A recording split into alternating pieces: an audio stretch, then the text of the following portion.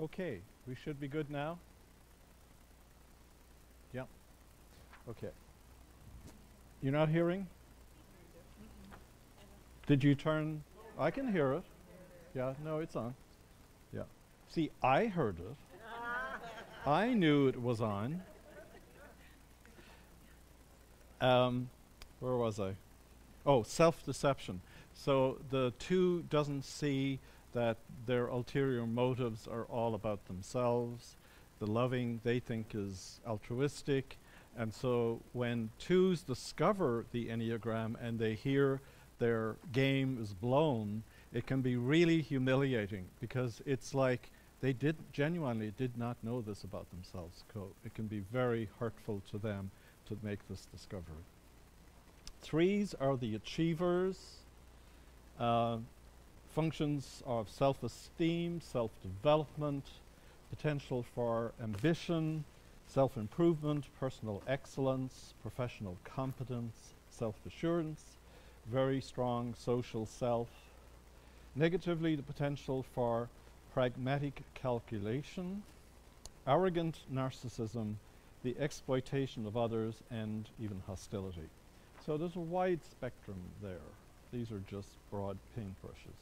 Then we have the individualist, very self-aware and artistic and creative, the potential for intuition, sensitivity, individualism, self-expression, self-revelation.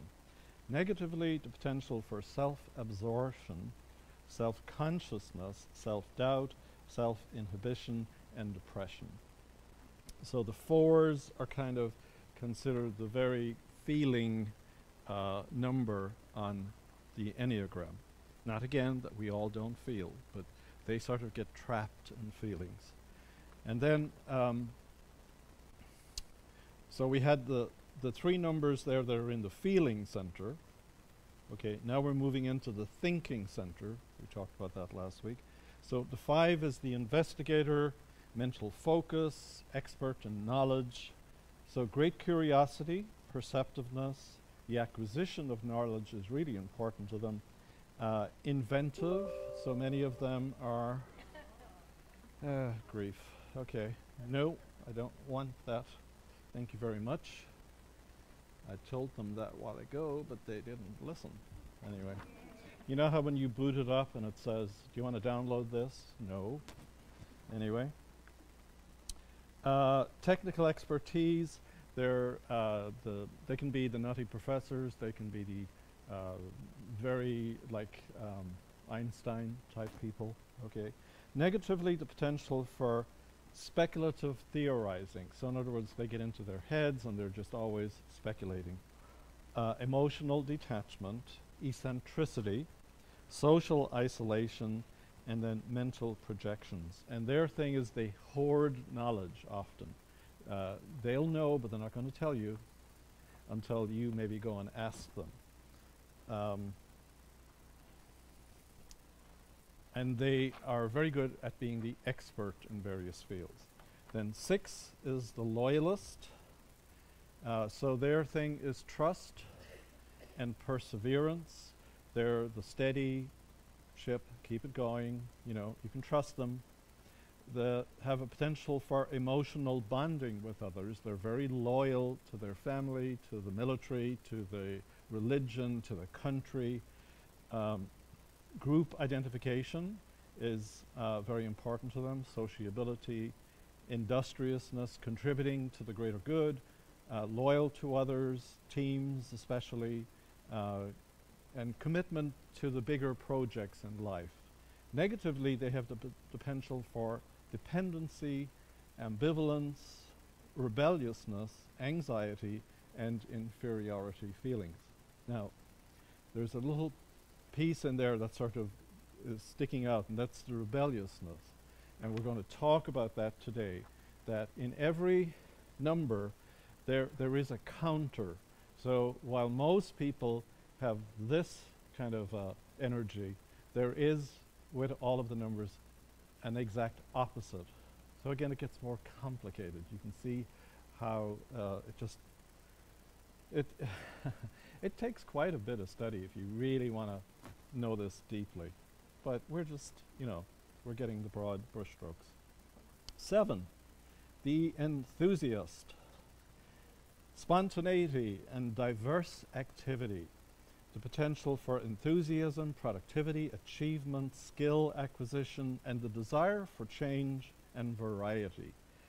These people get bored very easily.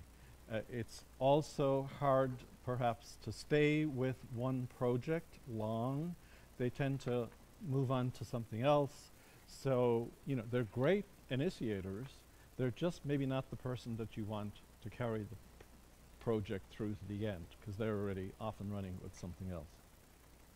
The potential for hyperactivity, superficiality, impulsiveness, excessiveness, and escapism.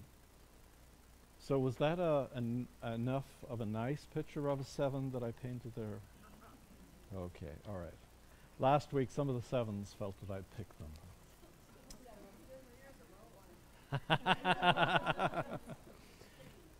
Okay. Yeah, because if it gets boring, you're gonna go. You're going to the wine bar. And then we have the instinctive. So we had the feelings, we had the thinking. Now we have the instinctive threesome up here. The challenger, number 8, self-assertion. They're the ones whose energy is the most forward stepping.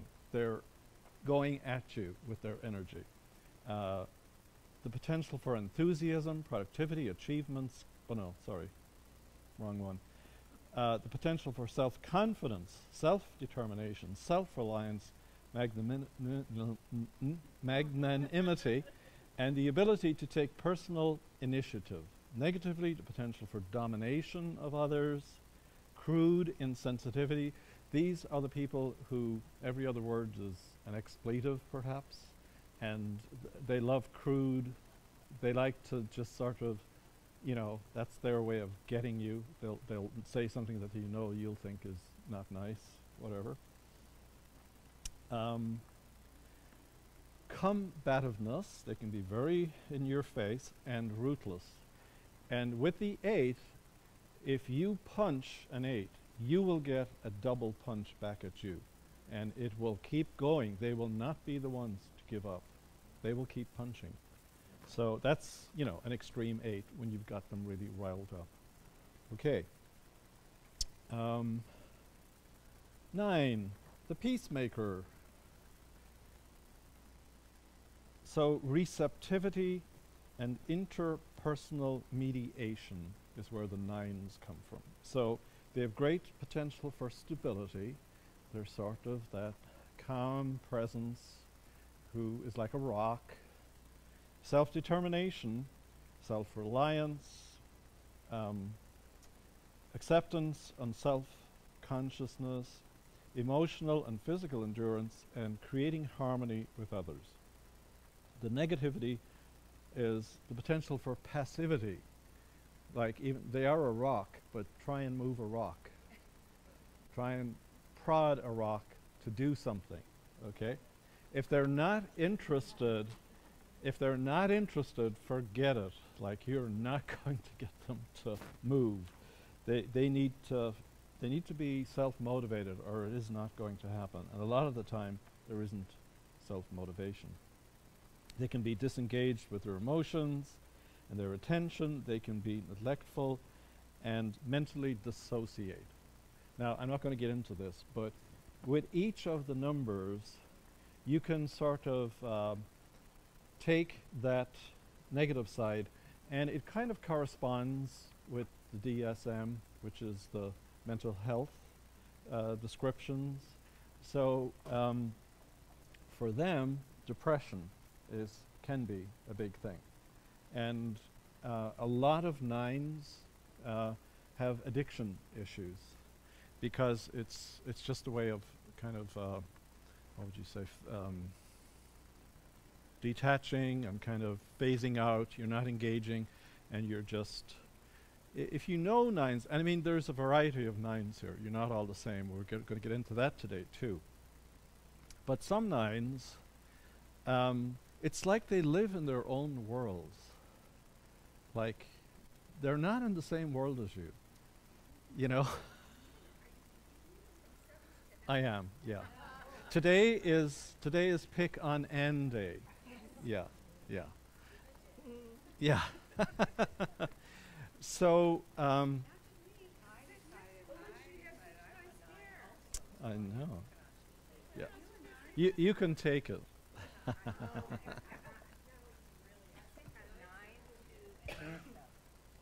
Yeah. Okay. Yeah. Now, um, where's my little clicker? Okay, I need to get. There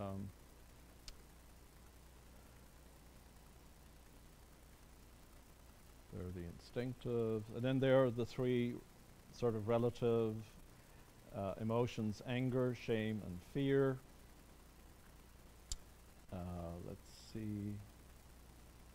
What I'm looking for is the one that shows the arrows. Okay. Yeah, no, I'm just while I'm doing this. Yeah. Um, quick.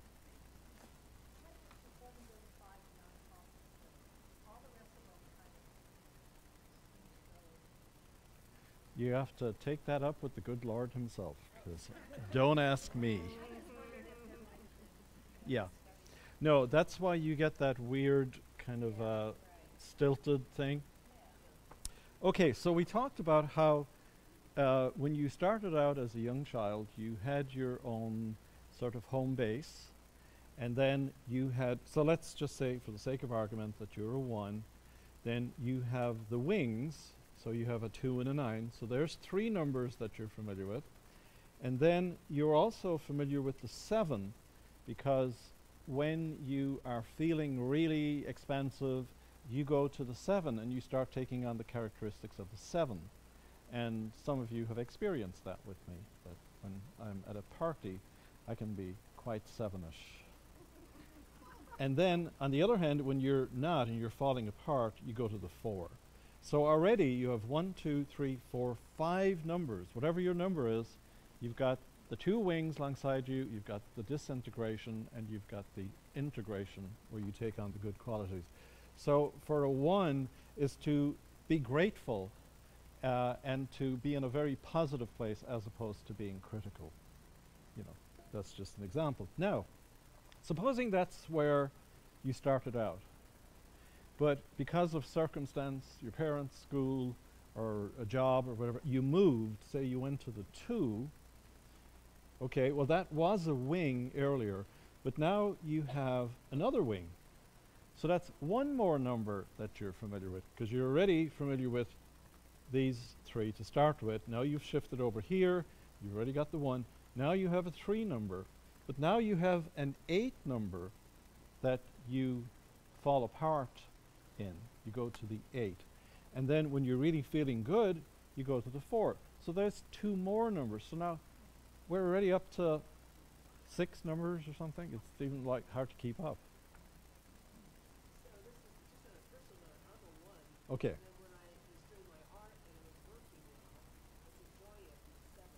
Yes. Yeah.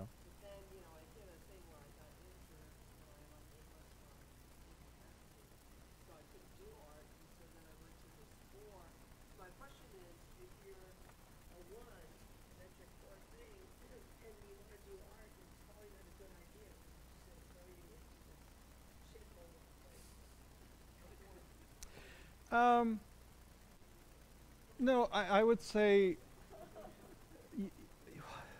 you can still take some of the good things. You can go into the feeling place, which you're going to need to for your art, but you can go into the expansive place of positivity, and you know, like you could try lots of different types of art, you know.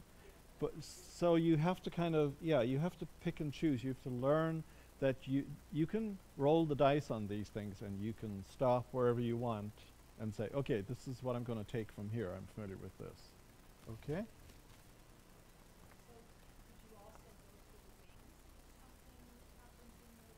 Oh, you do all the time. Yep. Yep. it's more to do with your experience in life. You've sort of tended to do that. Like I definitely go towards the 2, like, and in fact when I did the test I came up as a 2 this time. And I knew that I wasn't in the slightest bit surprised, because over the last 2 years I have felt that shift in me. The negativity and the critical, all that stuff is now, it's there, but not the way it was before. Not leading. Whereas, yeah, right. And the 2 is leading. That's a good way of putting it. But so what's leading you right now? You know, if you're in a place of grief, then, you know, that's going to affect where you are temporarily. All right. Okay. Now I need to get another slide further down. Oh, look at this. I'm pointing it here and it's working, even though they're over there. There we go. All right. I'm sorry that these aren't the best, but scanning. See, that's the 1 talking there now, because I want my presentation to look good, so there's that 3-ish bit there. But I want it to be something you can see. It's not really that good, so therefore the 1 is like covering their base, so that you won't criticize me later. Seriously, no, I'm being very serious. Yeah, yeah. So I'll head you off at the pass, so that you don't get to criticize me. I'll just say what I just said. Yeah. Oh, I'm so sorry because, you know, the scanner didn't bring this up right, and I don't have access to, you know. All right. So this is supposed to be the overview of what's really going on in the Enneagram. So over here we start with our essential nature, your true self. And then you have your original virtue. And again, you need to kind of look at books. In fact, there are 2 Enneagram Made Easy books here. They're second hand, but they're in good condition. If anybody wants them, you can give a donation of $5 to the church and you can take the book home. So if you want to find out what your virtue is, you kind of have to look that up. I have it somewhere, but I don't want to go looking for it right now. And then it says, in childhood, you experienced an original wound. So your reaction to something in your childhood felt like a wound to you. And so you took a strategy then from that wound, from the wound. And it was an attack on your virtue. So I thought I was good. I thought I was good enough. I thought I was perfect the way I was, until my dad said, what is the 75 in religion? Because I got 100 in everything else, which is kind of ironic, isn't it? And so therefore, I went into that place of not feeling good enough and not feeling perfect. So there was the attack on my idea that I was perfect. And the attack was right at my core then. So then I developed a strategy to correct that. So I became a 1. Well, who knows, in the bigger picture of things. Although, you know, that really wasn't my motivation, no. My motivation was that I had had that incredible experience and I wanted everybody to understand it and know about it, that God wasn't all this junk that we were being taught. Okay, so then I had a basic desire, we all have a basic desire to get back to the Garden of Eden. We all want to get back to whatever our perfection is, whether it's I'm really good and I'm really loving, or I'm really knowledgeable, or, you know, whatever. So you have that basic desire. And then you have an intention. My intention is to be perfect, so that I don't have that horrible feeling that I'm not good enough. You're going to have to translate that for yourself. And so there's a basic fear of not being perfect. So I'm going to always be scanning to make sure that you're thinking I'm perfect. Or if I know I'm not, I'll do what I did a while ago. I'll let you know ahead of time so that I can address that, so that you're not going to criticize me. And then, of course, it becomes a compulsion. You know, that's where we start acting compulsively and addictively. And then there's the passion and the fixation. So I don't want to say too much about that right now because it'll lead us off down another.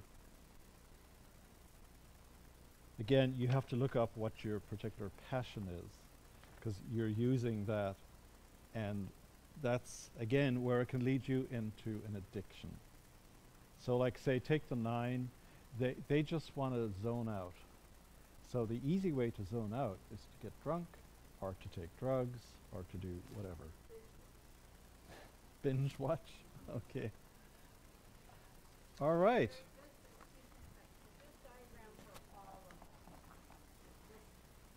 Yes. This is the template for every single one of us. We're all doing this, you know, in one way or another, based on our virtue and based on our passion. And then we get ourselves into this. We keep repeating this. Yeah, and our basic desire is to get back to the Garden of Eden, to the true self. And that's then where the Enneagram comes in. It's the tool that we use to stop ourselves from getting into this compulsive stuff and the passion is where you overdo it. The passion is good, like the desire to be perfect. That's okay, but it becomes, you know, it's something that takes us down because now it's like a compulsion and an addiction. So all of the Enneagram stuff is just like waking us up to these patterns so that we can choose to let something else lead us. We can choose to change our spot on the circle of numbers. Like, I'm very happy that I'm moving to the 2. And, you know, again, stop giving up being a minister probably will help that.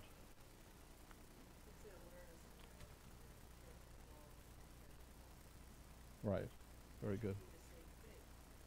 Yeah, it's right. Yeah. Yeah. It's the overuse. Yeah. Yeah, and that is actually out of the Sacred Enneagram workbook by Christopher Huertz, Heuertz, and he has a lot of really good, like, diagrams like that in here. The only thing is, as I said, they don't show up very well on the copier. Were you going to ask something? Oh, I thought you had your hand up.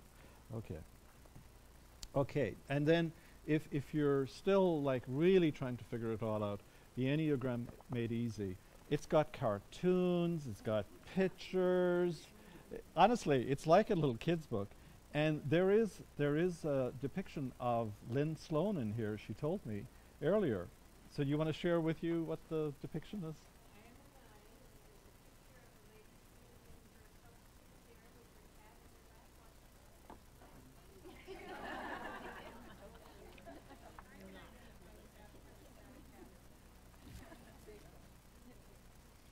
Okay.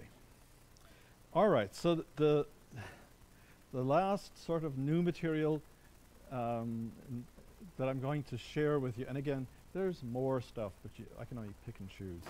So I want to talk about what they call the 3 instincts today. They're also called the subtypes by some people. He doesn't like that term. He says they're often erroneously called the subtypes. So that's his perspective on that. And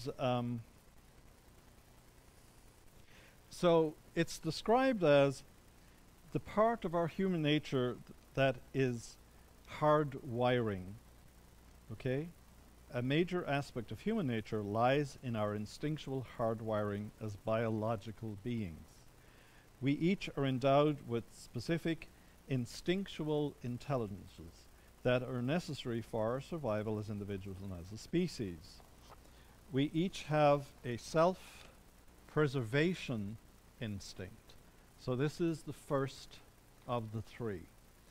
And this is where you can have 3 9s sitting in a row, and you can look at them and you can know straight off, they're very different. Something else is going on here, or 3 1s, or 3 2s, 3 7s, whatever.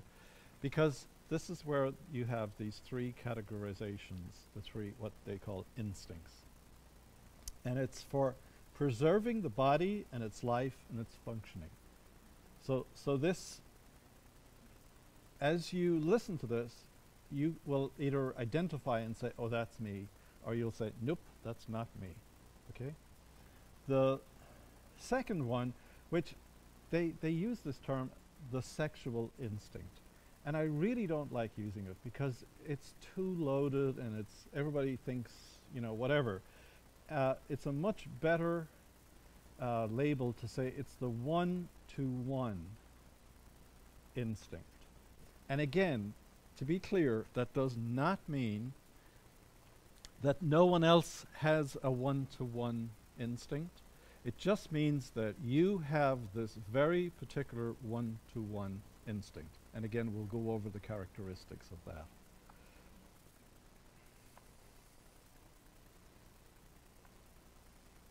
And a lot of it has to do actually with extending yourself into the environment.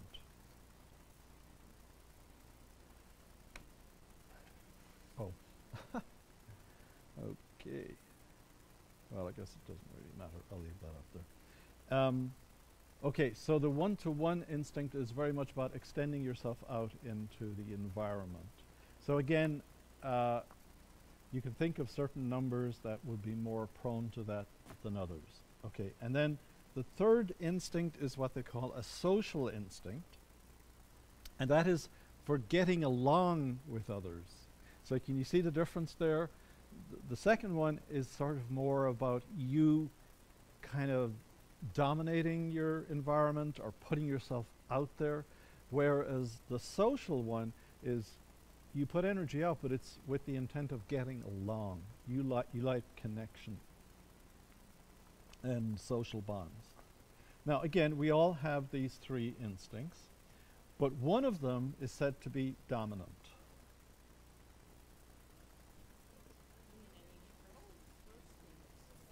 So we have self-preservation, we have the one-to-one or sexual, and then we have the social. And one of them is dominant. It's the focus of our attention and our behavior. The set of attitudes and values that we are most attracted to and comfortable with. We each also then have a second suit. We have, if you play cards, you know, you have your trump. Oops. Yeah, let's not go there. What's the other word for trump? I don't know. The main suit. And then you have like your backup suit, your second suit that you're strong in. And it's used to support the dominant one.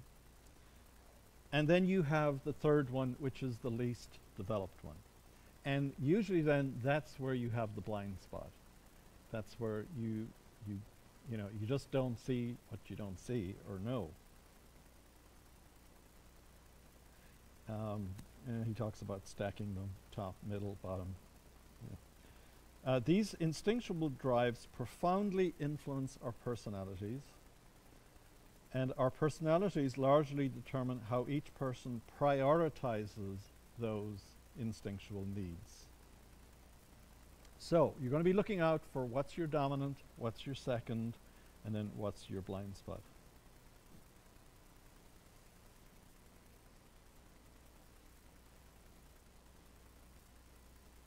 I'm kind of just reading here. So if you consider then, let's see, where do I need to go back to? If we go back to, let's go back here. So now you have 9 numbers, and now each number has 3 subsets. Each one has their dominant, their backup, and then they have the weaker one. So you have the self-preservation, the one-on-one, and the social. And that's where we really begin to see the differences in the numbers and why people can be the same number and look so different. Okay. Now, one of the things that the Enneagram Institute that you did your test with, if you did the test. Oh, has everybody paid, by the way? Yeah. All right, Marlene. Good. They offered a second test, which we did not pay for. So if you're really interested in this, you can do another test. and then they will run off a printout of how you line up on these three instincts.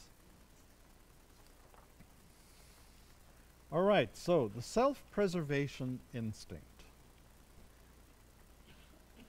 People who are dominant in this instinct, makes sense, self-preservation, are preoccupied with safety, comfort, health, energy, and the well-being of the physical body. In a word, they're concerned with having enough resources to meet life's demands. Identification with the body is a fundamental focus of all humans, and we need our body to function well in order to be alive and active in the world. Most people in contemporary cultures have not faced life or death survival in the strictest sense. Thus, self-preservation types tend to be concerned with food, money, housing, medical matters, physical comfort, and probably insurance. If you're married to someone who is a self-preservation, or if you're a self-preservation, you probably have every insurance under the sun. Yes. Because it's all about protecting yourself and being ready and, you know, all that kind of stuff.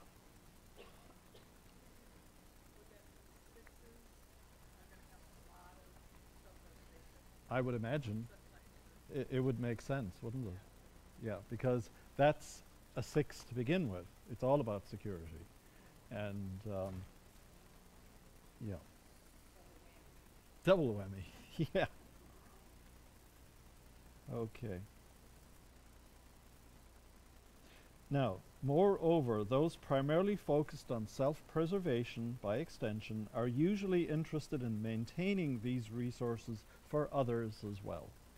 So if you're married to a self-preservation, they want you to get all the insurances as well, or they'll even buy them for you. Is this sounding familiar? The focus of their attention naturally goes towards things related to these areas such as clothes, temperature, shopping, decorating, and the like, particularly if they are not satisfied in these areas or have a feeling of deficiency due to their childhood. So again, if you go back into their childhood, and it's not to say that, see, this is the weird thing about how we all become who we are. You can grow up in the same family, and your brothers and sisters all felt perfectly secure, but for some reason you didn't. Now, you know, how did that come about? Well, you'd have to get a microscope for that one, probably. But there's probably some incident that happened that just shook your world, and this was your response then. Okay? Self-preservation types tend to be more grounded, practical, serious, and introverted than the other two instinctual types. Okay, I'm going to, I think I'm a self-preservation type. And Dennis is definitely a self-preservation type.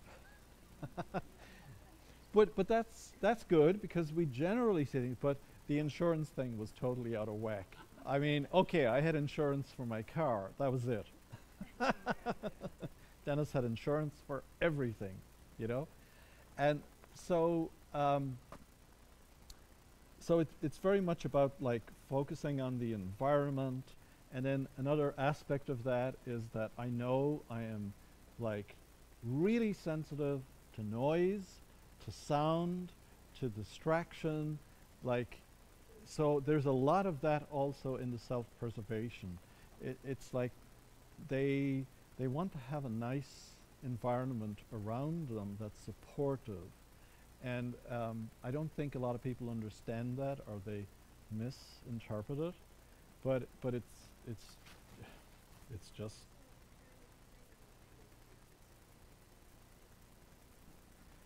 Well, you can't really say that. I mean, I took a lot of risks, trust me. But generally, again, they wouldn't be risk takers. Yeah, no, no, like I will drive faster. Dennis is like, you know, at the speed limit or whatever. Yeah, yeah. No, I have something different going on there, but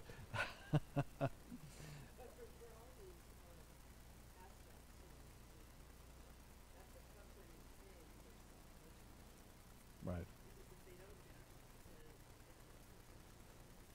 Yes, it's putting you back into the fear. Yeah. And in their primary relationships, these people are nesters. They seek domestic tranquility and security with a stable, reliable partner. So for Dennis and I, that's a match. Like we're very much on the same page. We we both like the house to be a certain way, and to have comfort and to that stable, secure, tranquil, yeah, all of that. Okay, so just you're not saying you are this, but how many think that this might be them? Well, no, I mean, but that's wait till you hear the other two, and then you'll go, oh yeah, well that's more like me too. Yeah, I mean that's the point about a lot of the Enneagram stuff. That you can't just make blatant, like blunt statements about things. There are other factors that mitigate, but could this be like your baseline? Like, oh yeah, I'm so into this.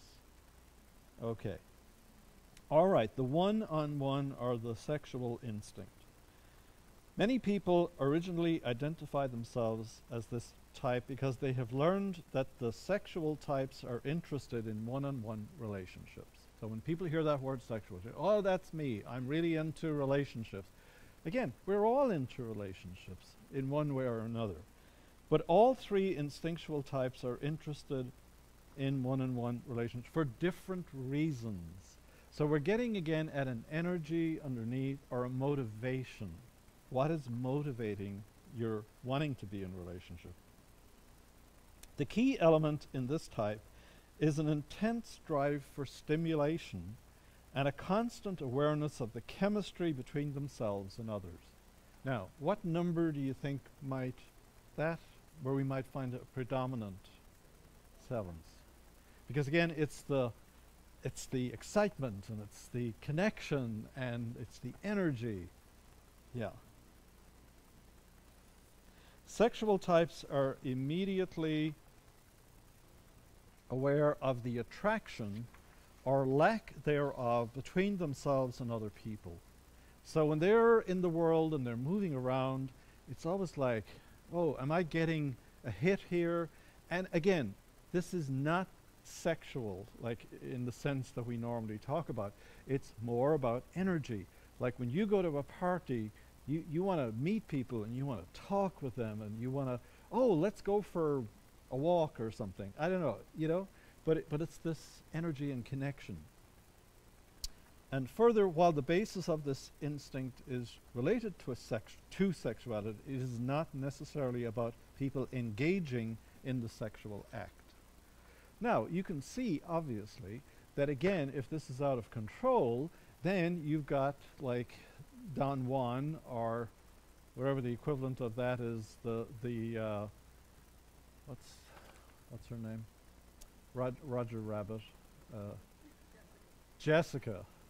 Like that voluptuous kind of, always putting out sexual energy. That's part of this, but it's like a caricature, if you will. There are many people that we are excited to be around for reasons of personal chemistry that we have no intention of getting involved with. I mean, it could be somebody who's a good conversationalist and you just love getting together with them and talking about stuff. Or it could be around cards, perhaps, or sports. There's, guys going off in hot rodding or something. It's an energy, it's a connection. We might be aware that we feel stimulated in certain people's company and less so with others. The one-on-one type is constantly moving toward that sense of intense stimulation and juicy energy in their relationships and in their activities. So they're looking for that extra juice. They are the most energized of the three instinctual types and tend to be more aggressive, competitive, charged, and emotionally intense than the self-preservation or social type, for instance. They tend to need to have intense energetic charge in their primary relationships. So the difference between the self-preservation is it's almost the opposite. They want everything to be just calm and peaceful and smooth and nesting and, you know, we're staying home, we're watching TV together, we're not interested in going off to the, you know, the pub or to, you know, the rock concert that's on the street. It's like, but the one-on-one will always be looking kind of more for the, what are we going to do that's exciting? And, you know, we'll go to the football game, or we'll go to the concert and all that. They enjoy being intensely involved, even merged with others, and can become disenchanted then, however, with their partners who are unable to meet their needs for intense, energetic union. Losing yourself in a fusion of being is the ideal here. So there is this sort of wanting to merge with the other. And one-on-one types are always looking for this state with others and with stimulating objects in their world. So it can have sort of an artistic thing there too, I would imagine. Okay, how many people think that that might be them? Yeah, you don't, you know, you've got to hear the other one first. But you mean you're becoming more that way? Less. Less, okay. Yeah.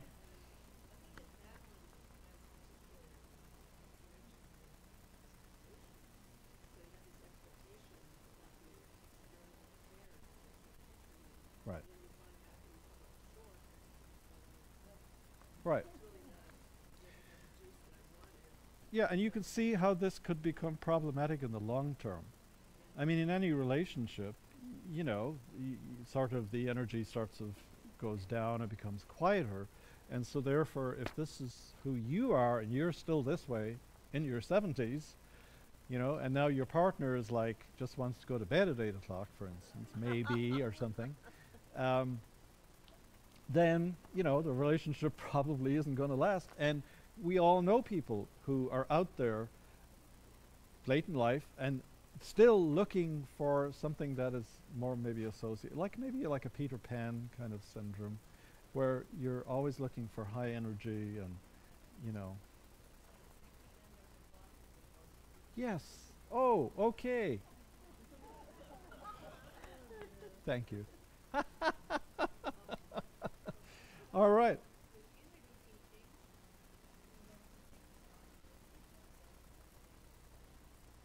Right. So Catherine said, with unity teachings, we learn to take responsibility for ourselves and not blame our partners for not meeting our expectations. Yes, very good. All right. So then we come to the social instinct. Many people fail to recognize themselves as social types because they get the false idea that this means always being involved in groups, meetings, and parties. Again, that is not what this social instinct is about. I know it's a little bit confusing, but if self-preservation types are interested in adjusting the environment to make themselves more secure and comfortable, social types adapt themselves to serve the needs of the social situation they find themselves in. Some people are having moments of recognition, perhaps. Thus, social types are highly aware of other people, whether they are in intimate situations or in groups. They're also aware of how their actions and attitudes are affecting those around them. Moreover, Sexual types seek intimacy. Social types seek personal connection. They want to stay in long-term contact with people and be involved in their world. Social types are the most concerned with doing things that will have some impact on their community, or even broader than that. They tend to be warmer, more open, engaging, and socially responsible than the other two types. In their primary relationships, they seek partners with whom they can share social activities, projects, wanting their intimacies to get involved in projects and events outside. Paradoxically, they actually tend to avoid long periods of exclusivity in intimacy and quiet solitude, seeing both as potentially limiting. Social types lose their sense of identity and meaning when they are not involved with others in activities that transcend their individual interests. So, who thinks maybe that they're a social?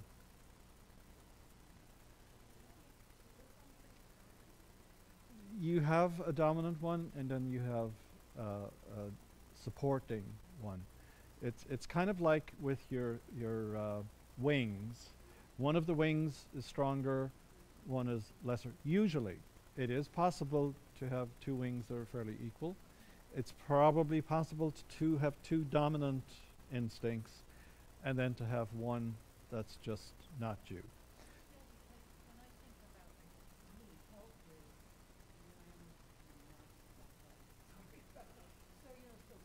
Preservation.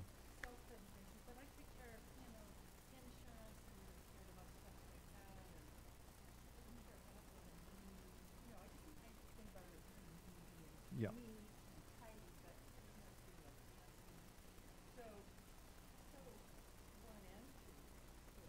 Mm-hmm. Right, so this is the other thing. So, like, can you identify the one that you're not? Like, is one that you're not? So, what one are you not? You're not self-preservation. Well, Jay had that role in spades. He had that covered. Yeah, and I think also, like what I said, I'm self-preservation. I think I'm the second one also. The one-to-one. I can remember as a child, like having this determination that I was not going to have a small life. Like I was going to have an interesting life. I wanted to travel. To me, that's maybe more where that self-preservation, like it was about definitely not like having enough. I wasn't going to have that. I was intent that I would have enough and that I would be enjoyable and that kind of thing. And I think that's a really strong thing that I had as a child. Because growing up in Ireland, most people were working class, and most people we would say today were poor. They had a house over their head, they had food and clothing, and that was about it. People really didn't have much money after that.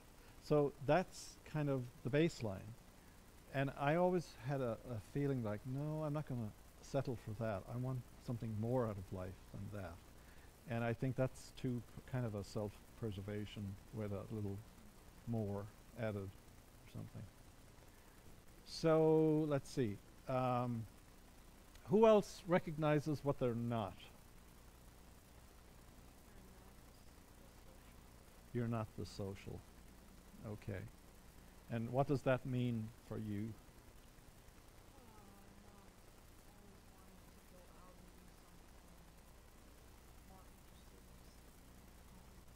Okay. What about what it talks about, though, about getting involved in projects outside? It's more about having an interest where you want your partner to do things that have an impact. Okay. Anybody else?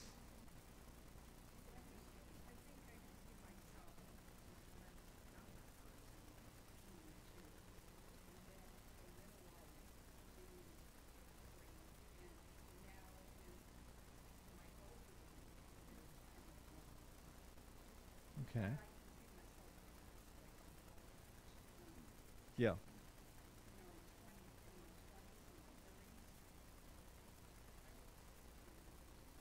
Mm-hmm. And would you say could you come up with a reason why? Was there some influence in the environment, or what was it that caused you to switch at that time? And maybe you know, maybe you don't.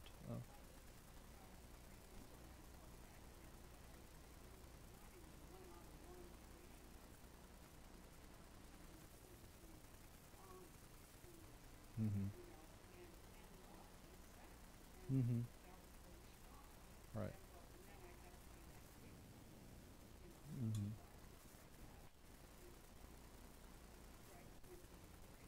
Right.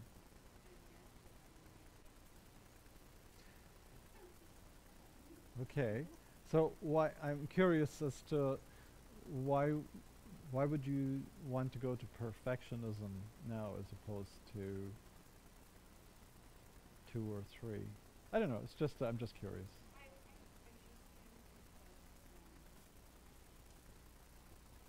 Is it a critical thing? Like you're looking back at your life and sort of being critical, or oh, oh, I thought you were talking about one, two, and three. Oh, sorry, I thought you were talking about the the number one. Oh, the subtypes. Thank you, thank you. Oh, I see. I see what you're saying. Okay, okay.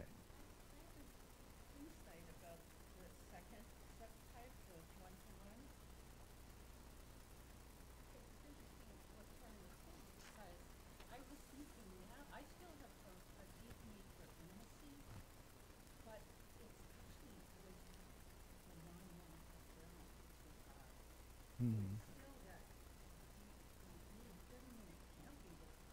Right, right.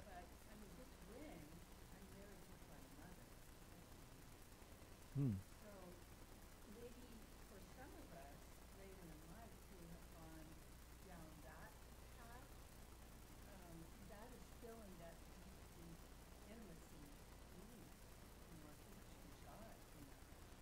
Mm-hmm. Could be.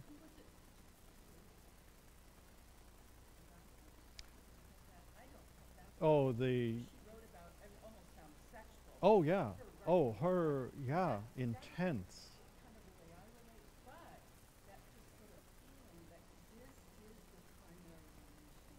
Okay. Okay.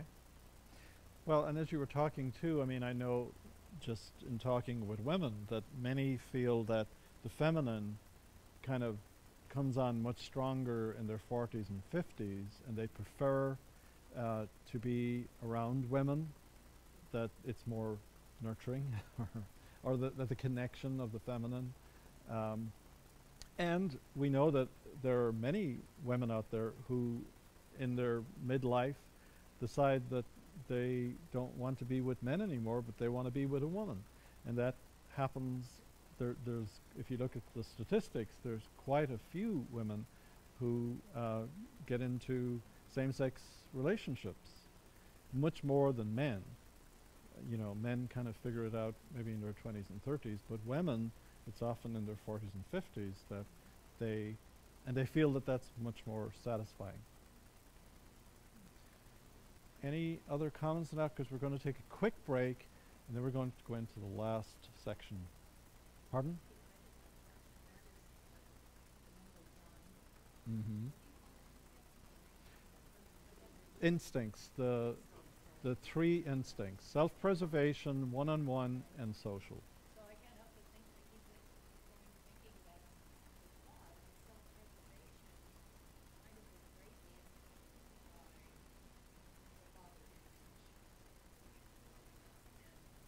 Mm-hmm.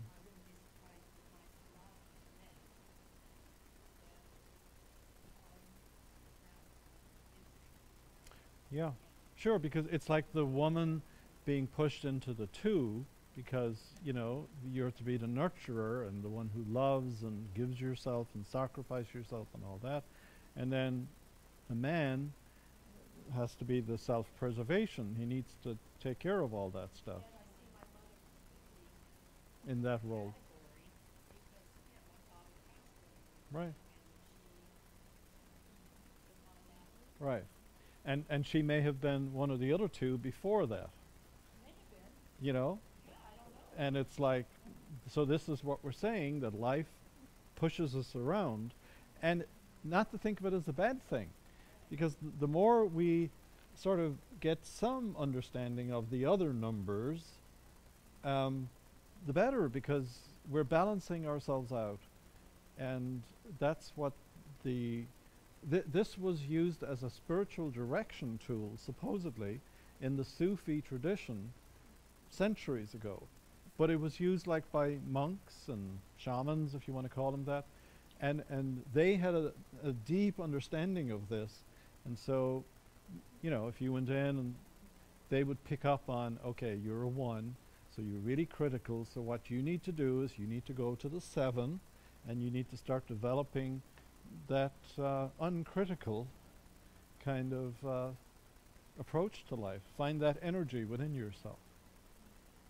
So self-pres for me is I have a great need to have a really nice, calm, peaceful space that I can find. And then I go out into the world and help. I think that gives me strength and Yeah. career, whatever. And I'm very careful about what I bring into my space. Mm-hmm. But then on the one-on-one, I have a need to constantly.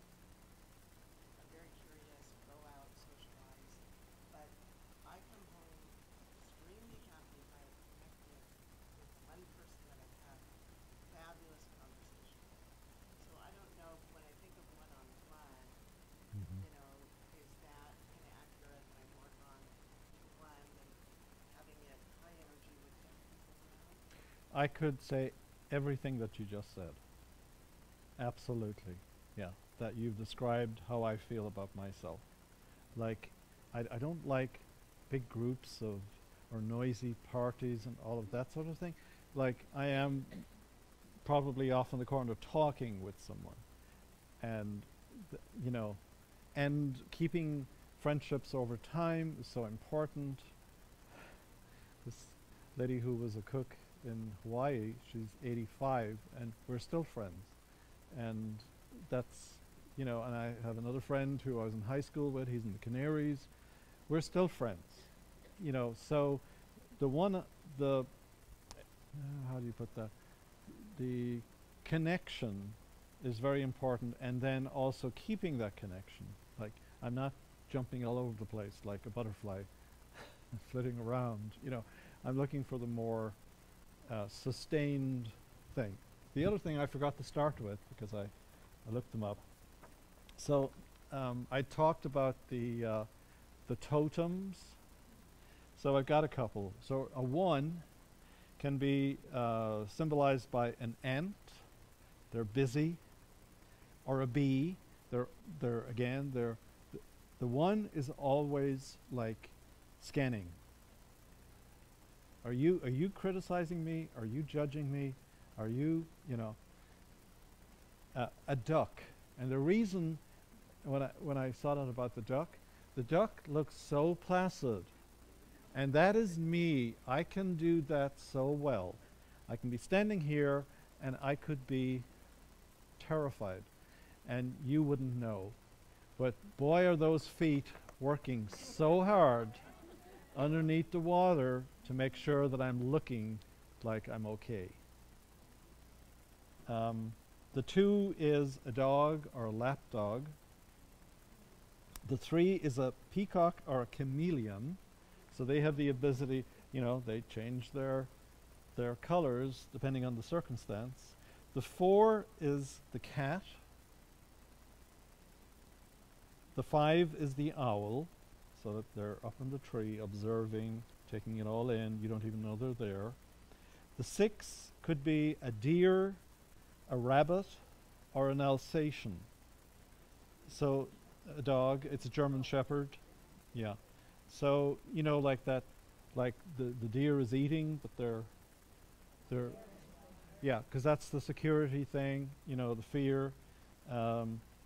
The rabbit, again, that sort of high energy Yeah, the ones have very high energy. I think the ones and the threes both have high energy, sevens do. But with the ones, I always describe it as like this electrical cable that's they're standing on. Yeah, it's more that and if you hit the cable, if someone hits the cable, it's instantaneous. You're going to get that reaction. The seven is the monkey, the butterfly, or the dolphin. That little chirping, the dolphin. The butterfly is always flitting around, or the monkey, who's also like always up to something. Monkey mind.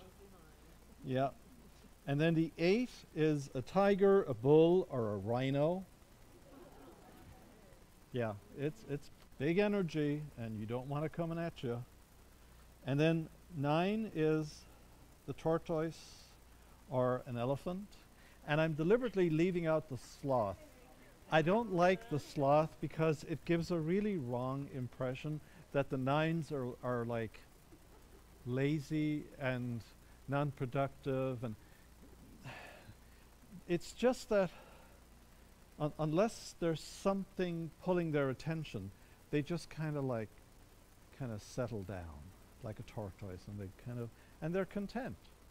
So you have to kind of motivate them to get them moving, so to speak. Now, Lynn says she's a nine, so, you know, productive. Dennis, productive. You know, nines can be very productive, but their default is then to kind of pull the plug and just. Is that you? And that's me as a one with a nine wing. Like normally 4 o'clock on Thursday, I go into my nine mode.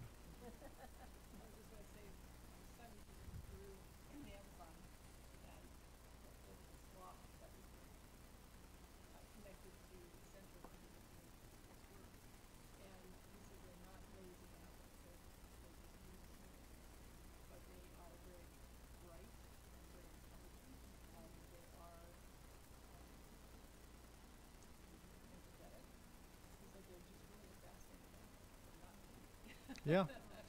Yeah. No, there are certain things that have been used in terms of the Enneagram that I think are. Well, here it does anyway. Right. But if you ask someone in Peru about a slot, they probably wouldn't think a nine. You know what I'm saying? Because it's context. Like for us, for whatever we've been told, yeah, yeah, like Dennis. Yeah. Iran. Yeah. All right. Whoa. All of a sudden it went to 10 past. Okay, take a quick bathroom break, just 5 minutes, just go and come back. And where is Leslie up there? Yeah. I don't know if you can hear me.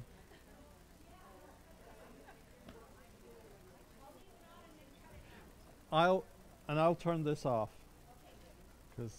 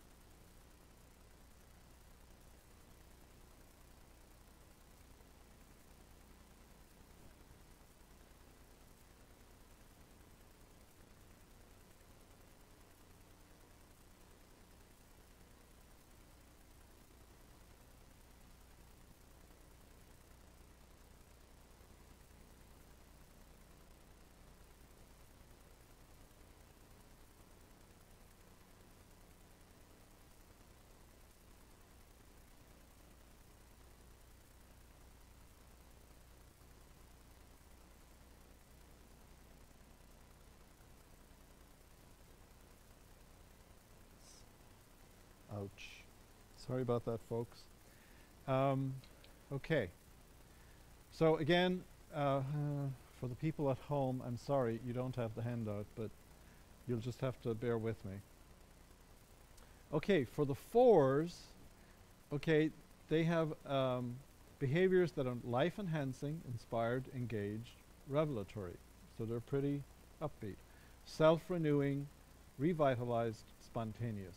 So it's not like the negative looking inward and being kind of depressed or sad.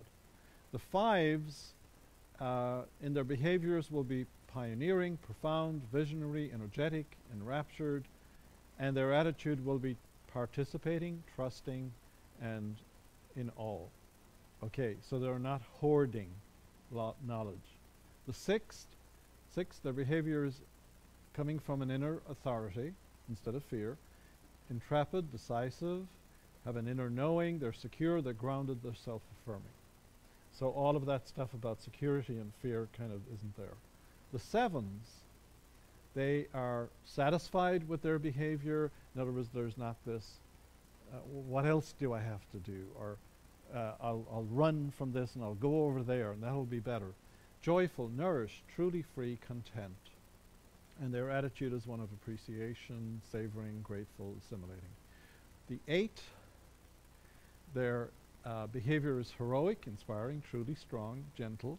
And I've talked about that my social worker supervisor was a very strong person who had wonderful altruistic beliefs and looking after people and her staff and all that. Self-surrendering, faithful, merciful, magnanimous, as opposed to like the bull energy that will just trample over people. The 9, their behavior is indomitable, and again, 9s really stick with it. They will stay with the thing and see it through. Self-determining, powerful, self-remembering. Their attitude is self-remembering, because for the 9, it is literally, they are not focused. They're not paying attention. They're just sort of bouncing around. And so they need to self-remember their own needs and who they are. They're awake, they're serene and exuberant. Okay, so that's at the first level of liberation. So the top 3 here, this level, and this level, are what are considered healthy. Okay? So this second level is psychological capacity. So the 1 will be reasonable, objective, have integrity, and be impartial. They can utilize their evaluating skill, they're rational, they're discerning, they're modest. The 2s are loving, selfless, free-spirited, passionate, empathetic, sincere, non-verbal, intuitive, and sincere. I think the reason the non-verbal is in there is that 2s are chatty Cathys. They can sort of overshare, or they like to talk the story too much, and it's a way of sort of getting you on their side. The 3s, admirable, effective, gracious, adaptable, auto-directive, poised, magnetic, and sweet. So this is their psychological capacity. The 4s are sensitive, unique, gentle, quiet, deep, honest with self, introspective, intuitive, impressionable. The 5s are perceptive, curious, aware, playful, alert, observant, unsentimental, fascinated, and attentive. And the 6s are reliable, mindful, have foresight, trustworthy, vigilant, engaging, bonding, alert, disarming. The 7s are enthusiastic, free-spirited, cheerful, anticipating, curious, resilient, fast learners, stimulated. Is that enough good stuff about the 7s? And the 8s are strong, directed, resourceful, tenacious, robust, self-reliant, resolute, vigorous, can-do. That's their psychological capacity. And the 9s are peaceful, steady, stable, natural, kind, relaxed, unself-conscious, receptive, sensual, guileless. That's very true about 9s. I see this with Dennis.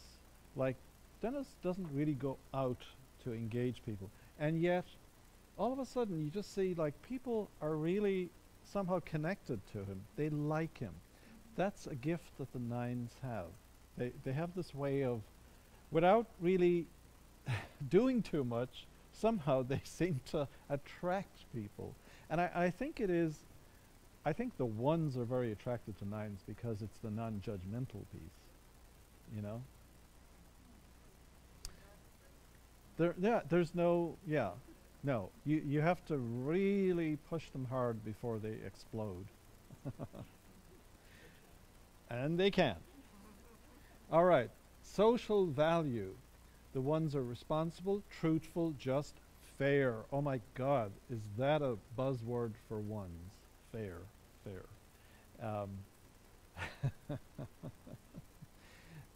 We were playing cards last night, and Dennis didn't see that he had a play. And I'm like, oh God, if I don't say anything, I'll win because I'll get the next one. But then it's like, well, that's not fair. So of course I tell him, you know, it's like, well, you got to play there. Because the ones will feel on edge about it. It won't feel right. Anyway. Yeah, well, you cheated. So there's no point. You're not going to feel good. Right.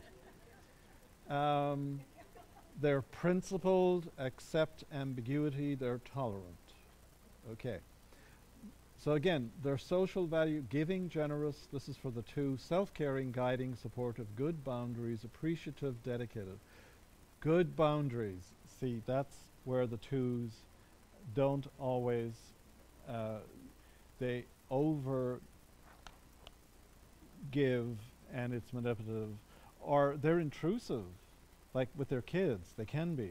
It's like, hey, this isn't you, this is them. Let them, you know, make their own decisions. The three, social value, accomplishing, motivated, well-adjusted, role models. And they are. These are the people in society who look like they're the successful people. We all want to be them, you know, at some level. Self-improving, high-spirited, diligent. So they're the people that once they retire, they will get into self-improvement, they'll become mediums, they will... I don't know, anybody know anybody like that? They'll be reading every book under the sun. Oh. Huh? Here we go. Go away. Okay, fours. Their social value, personal, universal, creative, attuned, eloquent. So they have a nice balance between the personal and the universal. They're not just into themselves. Self-revealing, accessible, congruent. Okay. Fives. Social value, innovative, communicative, inventive, skillful, focused, playful, exploratory, open-minded, instead of hoarding. Six. Social value, persevering, craftsmanship, learners, committed, light and humorous, action-oriented. The sevens, they're productive, practical, accomplished, engaged, self-confident, sense of abundance, bold. Eights, their social value is leading, having vision, constructive, self-confident, honorable, initiating, relaxed, strategic. The nine, their social value is comforting, healing, level-headed, dynamic, unselfish, imaginative, steadfast, inclusive. So that's what's considered the healthy levels, those three. So when we're in a good space, we're bumping around these three. All right, so then maybe we're not doing as well. We're kind of having an average kind of a feeling about things. So we can start to have some imbalance. So for the ones start trying harder, striving, reforming. So Martin Luther was a reformer. He was a one. So there's the critical part, there's the judging part, but then there's, I'm going to do it. I'm going to show them how it should be done, and I'm going to reform them. Okay? Pointing out. So one of the issues with ones, for some, is that they can never miss an opportunity to correct someone. No, I've learned to keep my mouth shut. There was a time. But for some ones, they can't just let it go. They have to say, okay? They feel obligated, they feel driven, they feel serious, idealistic, and have certainty. And again, the phrase is, I know. You will just listen. You'll hear a one say, I know. Why do you think I get annoyed? I don't think you got that. Okay. I know. I know why you. Okay, twos have an imbalance. They become demonstrative, flattering, approving. This is where they're not as genuine and honest as they think they are. It's flattery. They're reeling you in, kind of. Okay. Ingratiating. Yeah, it can get so syrupy. Yeah, it can get too much. Effusive, well-intentioned, sentimental. All right, so the three then, the imbalance is performing, self-enhancing, presentable, do I look good, and being diplomatic, which, you know, being diplomatic is a good strength in certain circumstances, but if all the time you're playing that game of being diplomatic, then you're not being authentic and you're externally driven. Driving the self, competitive in comparing. So again, for threes, that whole thing of always like comparing themselves. How am I doing? Am I the top dog? Am I the best salesman? You know, all that kind of thing. Okay, fours, dramatizing, special, individualistic, symbolic, fantasizing, aesthetic, infatuated, longing. So you can sense like they're getting more into themselves. And then sort of developing that personality around themselves sort of becomes like a kind of like a bit of a peacock too. It's, you know, exaggerated. Okay. Fives, preparing, non-conforming, collecting, conceptualizing, abstracting, uncensored, analytic. So this is where they start to become caught up in their own heads and over-analyzing and getting too much into trying to think it through too much. Sixes, they get into investing, loyalty, safeguarding, second-guessing, dutiful, covering all their bases, seeking direction. So again, it just starts to get a little more frantic and the fear starts to come forward. For the seven, consuming, talkative, where am I? Seven. Seeking variety. So we've talked about that a lot, that like that nun in Hawaii who just, you could not get a word in. She never took a breath. She would breathe in such a way that, you know, you were always waiting, like, didn't happen. They just keep talking. Sevens, consuming. Acquisitive, keep options open, sensation-seeking, trendy. Yeah, so that's where they're always, it's almost like they're here, but they're looking over there. I'm kind of reminded of Aurora. Yeah, well, well, right, but you would think that you want this engagement, and you have it right in front of you, but you're like, you know, you're talking here, but you're looking, is there a better option over there? Next, it's like it's never satisfying. Okay.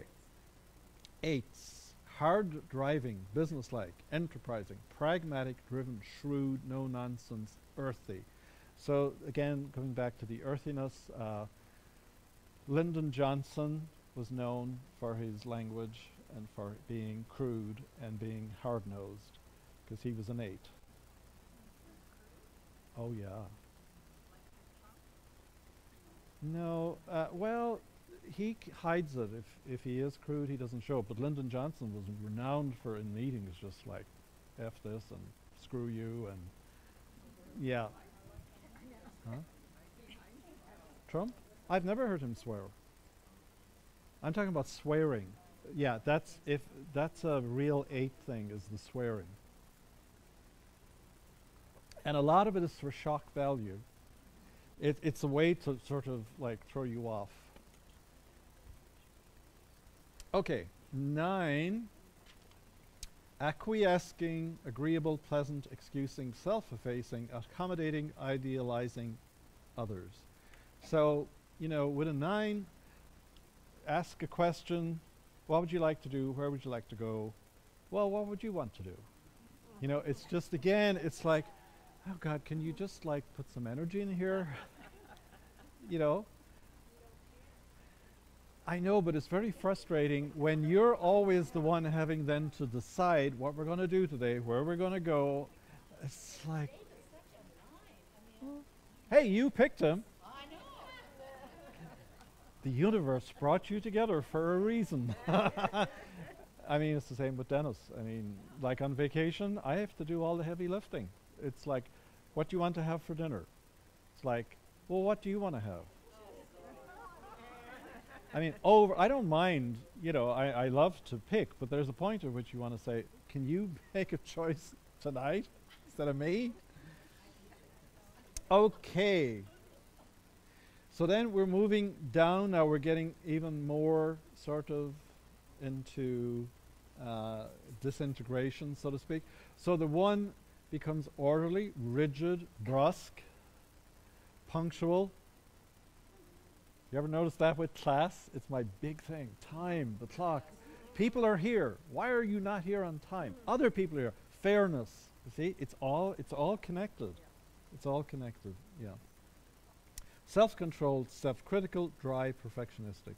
So we say we're going down the slippery slope. 2s, intrusive, the rescuer. Yeah, they love to rescue other people. So if you're a 2 and you see people around you in the congregation having difficulty, trouble, watch for rescuing, because that's the same as fixing, and you don't want to do that. People are entitled to have their experience, their sadness, their disappointment, their anger. You don't need to rescue. You just need to be present. Thin-skinned, possessive, intimate. In other words, you're my friend. You better get that right. You know, there may be a group of us here, but you and I, no, this is an intimate friendship. Special. Oh. Yeah. You're not a 2, obviously. Jealous. Yeah, the mean green comes out. 3s, they sort of become appropriate, it's packaged, it's marketing, you know, it's like I'm doing and saying the right thing to look good, image conscious, rehearsed, intimacy problems. Okay. 4, and this is again described as interpersonal control, where you're trying to take back some of the control that you feel that you don't have or that you're losing. Temperamental, moody, brooding, aloof, sulking, self-absorbed, self-referential, uninterested. Now, something that I should have said, remember when you go into disintegration, so for the 1, I need to start paying attention to what they're saying here about the 4, because that's where I go. And the lower we get into these things, this is where I really fall apart. This is like crash and burn down here. So remember your number, remember where you go for disintegration, and pay attention to, hang on a sec now, let me, I know I can't keep this in my head anymore, I have to look. Well, it's scary, but it's helpful. Yeah. Okay. All right. So 1s disintegrate to 4, 2s disintegrate to 8, 3s disintegrate to 9, 4s disintegrate to 1, 5s disintegrate to 8, No. Sevens. Seven.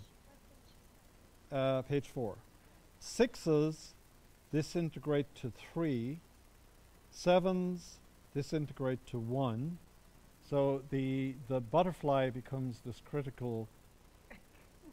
Yeah. So pay attention. Eights, if you're an 8, then you disintegrate to 5s, I think it is. And 9s disintegrate to 6s. So start paying attention as we're talking about these.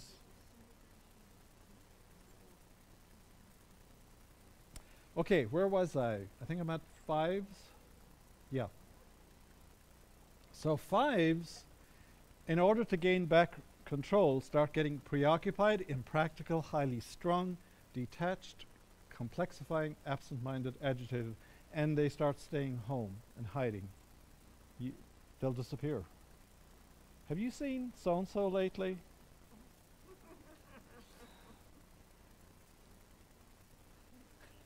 Have you seen so-and-so?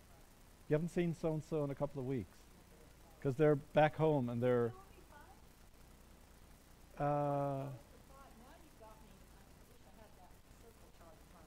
know. When you disintegrate, you know, it's really active. It would be more to look at, right? Eights, Not looking eights, at your numbers. eights, well, yeah, eights disintegrate to 5s. What I don't understand is then whatever's in the one column does not Mhm. really belong to one, but It does. one goes to 7 to someone who's okay, and someone who's complicated and 4. Mhm. Whenever you're in this first column. Well, you're also here, but what if you flip over into the 4? What if you really... there are those periods in my life where when I was so depressed, I was definitely in the basement of 4. And that has a different feel. So here's the difference. When you go down your own column, you sort of take on the characteristics of that number and you magnify those. I become more critical. But when I fall apart, I become this depressed, immobile, like I'm lost. Whereas in the 1, I'm not lost. I'm just like a saw, a buzz saw, cutting myself, criticism, judgment, you know. But the 4 is like where I fall apart. And I'm not even criticizing myself. I'm just swamped with depression, sadness. It's a disintegration, yeah. So I'm glad you asked that question, because I had to think about it too for a second. I was like, okay, yeah, how does that work? That's how it works. And you'll see the difference in a minute. Okay, where am I? 5? 6. So we're taking back control. Defensive, passive-aggressive, terse, testing, cranky, feel pressured, cautious, negative, anxious.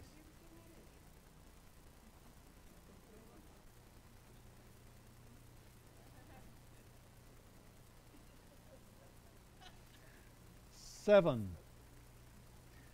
The 7s, now, who are enthusiastic and positive and doing, they become scattered, hyperactive, outspoken, exaggerated, self-distracting, restless, impulsive, irreverent. The 8, they try to get control back by dominating, big promises, oh my God, demand loyalty, blunt, willful, self-important, insistent, brassy, and bold. Remind you of anybody? Anyway. I know. And then the 9, they try to get control by becoming more complacent, seeking comfort, habitual, puttering. See, this is where they just sort of, the energy goes down. Disengaged, resistant, passive-aggressive, stoic. They will be long-suffering. They won't try and change the situation. They'll just be long-suffering. That's an extreme. Oh, we're talking about you. Oh, okay. No, this is not extreme. This we're not even halfway down yet. Wait till you get to the next one. All right. Over level 6, overcompensation, critical, strident, correcting, workaholic, judgmental, angry, pity, stern, strict, elitist. So see, that's that shaft of the one where you just keep intensifying that basic personality of the one. 2s, overbearing. Remember where I was said I just couldn't stand being around this nun. She used to drive me crazy. Overbearing. Insincere. That's what I felt. It's like, oh, stop. This is just such BS. Like, be real, you know? Taking credit, patronizing, self-important, prideful, martyr, hypochondriac. Yeah. Yeah, the 2s can go into, because, you know. 3s, self-promoting, openly competitive, attitude. Grandiose, self-involved, jealous, arrogant, cold. 4s, exempt, petulant, difficult, self-indulgent, self-pitying, envious, dismissive, petty, insensitive.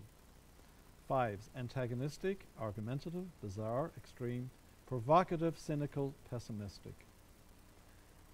6s, highly reactive, rash, projecting, sarcastic, cutting off, suspicious, cynical, stubborn.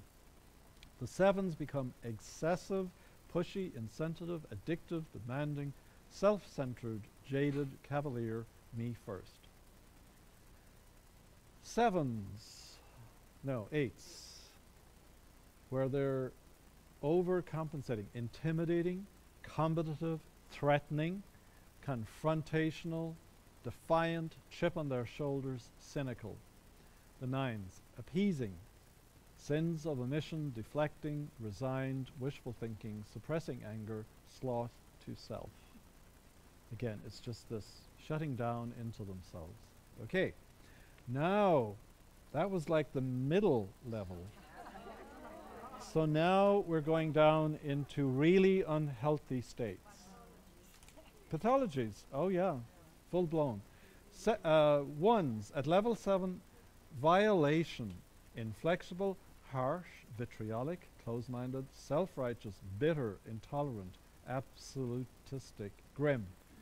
2s, manipulation, guilt instilling, smothering, somatization. Oh, come on. So, where is that? Yeah, so somatization is where they start having all sorts of issues, bodily pain and all, because it's they're holding all of the emotions. Self-deceptive, self-serving, justifying. Yeah, the smothering part, that's often more maybe how people come across, and guilt instilling. Like all of a sudden, it's like after everything I've done for you, you know, it's like the Jewish mother, I know the Irish mother, the whoever mother, Mexican mother, okay. Yeah, it's like it was all about love. Oh, I'm so loving, I'm so loving. And then it was like, no, after all I've done for you. Okay. 3, deceptive, concealing, using people, fabricating, unprincipled, hostile, affectless. I'm trying to think of, does it Show Me the Money? What was the name of that movie? Jerry Maguire. It's like someone who's like into business and all, and then it's like they just become, like there's no principle, it's just use and whatever. 4, deeply alienated, self-neglecting, mourning, detesting, hateful, spiteful, victim, ashamed.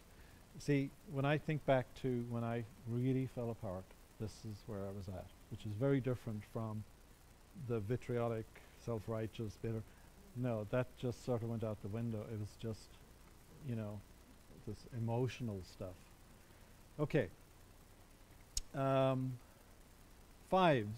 isolated, burning bridges, unstable, rejecting, eccentric, nihilistic, dark fantasies, no expectations. 6s, unreliable, jumpy, cowardly, clamming up, panicky, fearful, belligerent, tight-wrapped. 7s, escaping, rude, abusive, infantile, insatiable, thrill-seeking, bitter, joyless, irresponsible. 8s, dictatorial, violent, brutal, untruthful, harsh, ruthless, feel betrayed, antisocial, predatory. I mean, this stuff is real. I mean, when you read this and you just see, you go like, oh my God, this is like, yeah. 9, neglectful, low energy, listless, ineffectual, massively repressed, obstinate, and depressed. Yeah, and then the 9 has that ability like a rock to just kind of plant itself like, I am not moving. And you can't make me. All right, 8. Levels of delusion and compulsion. Now we're getting into the good stuff. 1s, contradictory, hypocritical, corrupt, arbitrary, obsessive, compulsive, anti-instinctual. 2s, coercive, sexually acting out, molesting, entitled, heartbroken, desperate, obsessive love. And again, remember the A and the B. The A are the attitudes and B is the behavior. 3, exploitative, sabotaging, scheming, pathological, lying, duplicitous, feel cornered, desperate. 4s, tormented, self-sabotaging, volatile, addictive, self-rejecting, guilt-ridden, seething, cruel. 5s, delirious, hiding, chronic insomnia, resisting all help, horrified, weird perceptions, feel toxic. 6, hysterical, lashing out, fanatical, ranting, paranoid, hateful, desperate, conspiratorial. 7, yeah, there is, and I have not got into this, there are several books that talk about the 6, and it's the anti-6. You're a 6, but you do everything the opposite way around. Ted, was it Kaczynski? What was the Unabomber? Ted, yeah. So he was wasn't the anti-6, I forget what they call it. But anyway, a lot of conspiratorial people, like if you listen to people who just kind of go off on you with stuff out of the blue, this is the 6 losing it, conspiratorial. 7s, reckless, out of control, erratic, unstable, manic, depressive, acting out, death-defying, numb. So in other words, they take on behavior that could be life-threatening to themselves or others. 8, terrorizing, raging, devastating, megalomaniacal, unrestrained, feel omnipotent. 9, disoriented, shut down, amnesia, confused, dissociating, desolate, lost, affectless. All right, pathologically destructive. 1s, torturing, cruel, wrathful, attacking, sadistic, condemnatory, hateful, merciless, furious. Now, think about the Middle Ages. Think about the inquisitors who were so righteous. They knew they were right. Doesn't that torturing, cruel, wrathful, attacking, merciless, furious? Yeah. 2s become parasitic, broken down, invalid, feel victimized, feel abused, deeply bitter, psychosomatic disorders. Yeah, they completely switch from thinking that they are Mother Teresa to being, I'm the victim here. How could you do this to me? 3s, relentless, vicious, sadistic, remorseless, monomaniacal, malicious, and vengeful.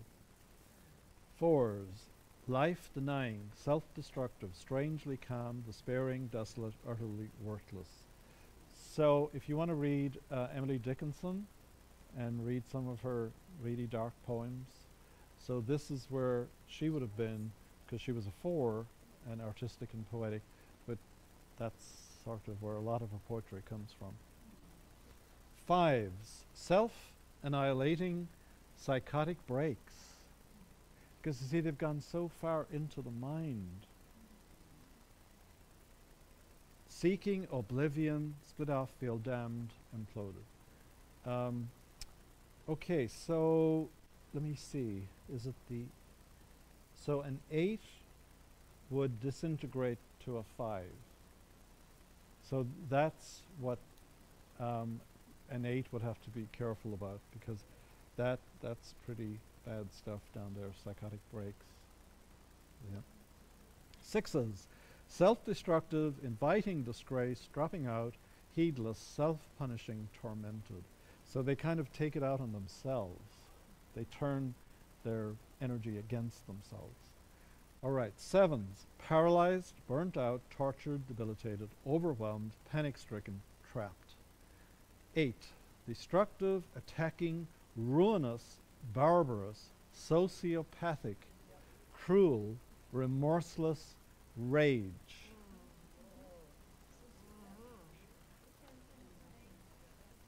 5, I think, isn't it? 5? No, sorry, 2s.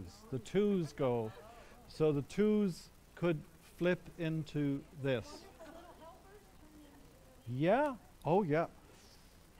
No, I knew someone once who I saw her and I couldn't believe it. It was like, because she was always loving and everything. And oh my God, one evening, stripped, I mean, she shredded her husband in front of me, like the priest. And it was not pretty. And it was like, whoa. Yeah. Okay, 9s are pathologically destructive by disappearing. Like they're in the room, but you don't even know they're there, right? Yeah.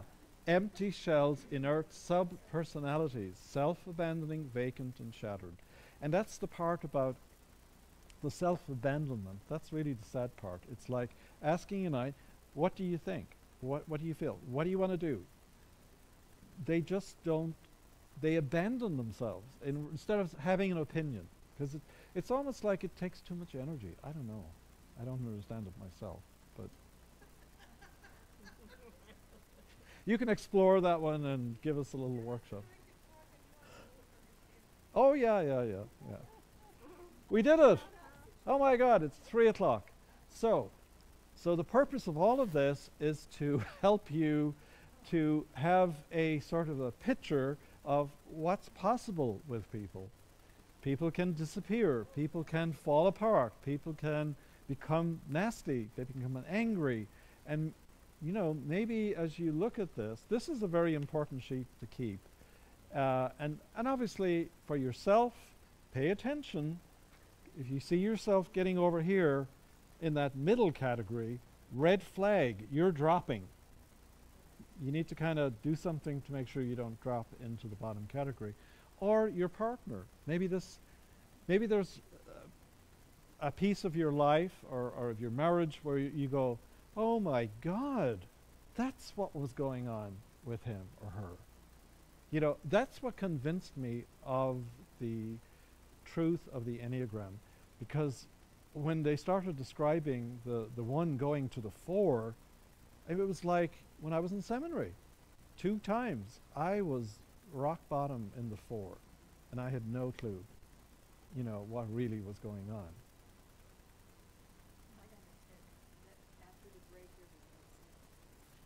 Well, it came back on. Yeah. Yeah, that was like, well, it's, no, it's on. I don't, it was like right after the break for a few minutes, but I don't know, maybe for some reason. Anyway, so keep your eyes out for your fellow congregants and for yourself. And, you know, if you see yourself, if you find yourself behaving in some of those lower categories, then, you know, now you have an understanding of what's going on. And what you can do about it. And if it's serious, you go see your doctor, you go see your therapist, if you have one, or last resort, you come to the minister. Last resort. Oh, you go see Marlene. Sorry, Marlene just put her hand up. She said, "Come to me." I thought I heard you say that. Also, if we realize we ourselves are seeking them, if someone comes to us for help, it's probably a good idea to guide them to see what's done. Right, good idea. Yeah. Like others And because you could be triggered, by the other person, because they're showing you where you're at, and you may not be the person to help it. It's like the quicksand thing. You know, if someone is in quicksand, you don't get into the quicksand. You stand on the side, let someone else kind of take that position. You've been a wonderful audience. Thank you very much.